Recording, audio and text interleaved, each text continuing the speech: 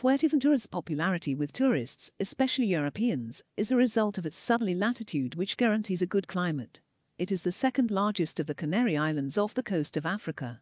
Cooling breezes blow constantly on this Spanish island, so extreme heat is a rarity. Visitors landing at the international airport find themselves in the midpoint of Fuerteventura. Some head north to the resorts up in the northeast corner. Others choose to head south where there are other alternatives. In this video, I show you the best places to stay in Fuerteventura. I'll start with Corralejo. Corralejo's location is at the top of Fuerteventura, looking to the Atlantic at the north and east.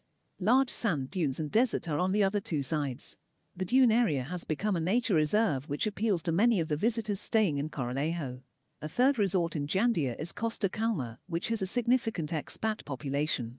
There is plenty of accommodation here, all built in relatively recent times. It is a purpose-built resort town.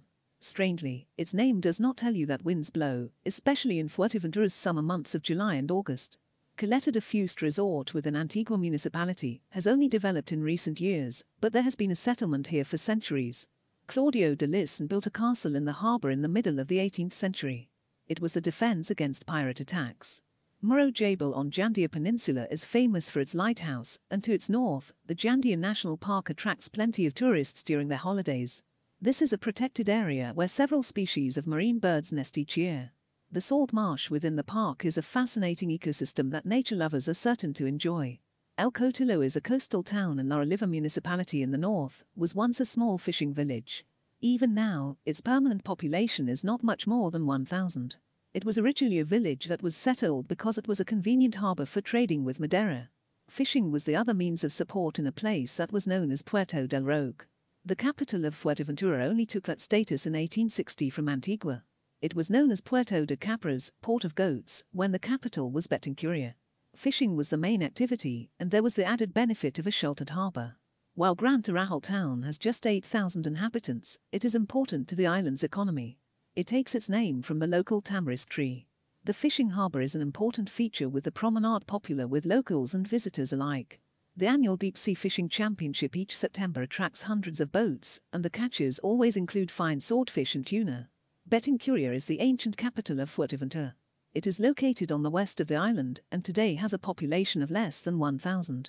This is a mountainous part of Fuerteventura, and the town takes its name from Jean de Betancourt, who founded it in the early 15th century. Soon afterwards, Pope Martin V founded a bishopric centered on Betancuria that included all of the Canary Islands other than Lanzarote. Costa de Antigua was briefly the capital of Fuerteventura.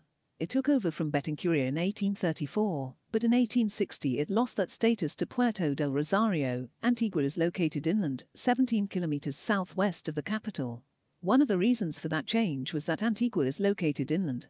Oliva is the northern part of Fuerteventura and includes the town of Corralejo in the northeast corner facing Isla de Lobos.